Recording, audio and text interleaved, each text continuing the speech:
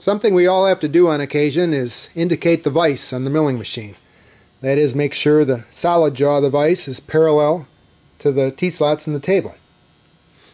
Maybe we've made a part with an odd angle on it where this was the easiest way to cut it, or maybe we just want to check the vise and make sure it's aligned with the table before starting on a complicated part. It's not a big job to do, but over the years I've come up with a pretty simple method of indicating the vise. Basically, what we do first is loosen the lock nuts on the vise and position it back to 90 degrees. I don't know if you can see the divisions here, but set it back to 90, or in this case 0, and then continue counterclockwise about a degree past. Okay? And just snug down your lock nuts a little bit to keep it from moving around on you too much.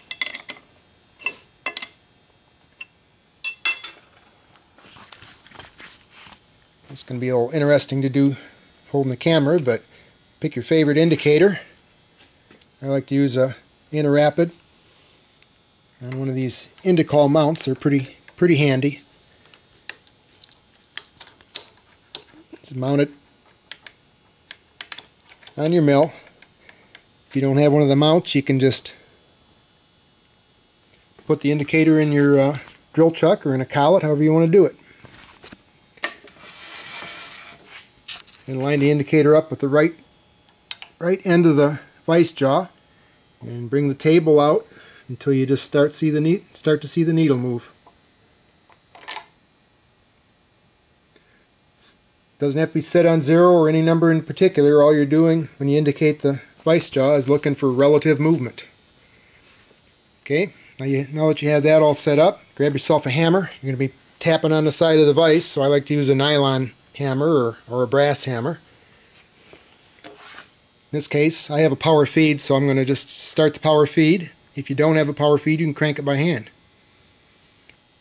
All we're going to do now is watch the needle and tap on the side of the vise until the needle stops moving.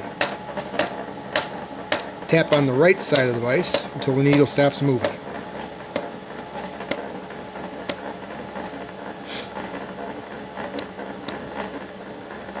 That's pretty good. Then tighten down your lock nuts.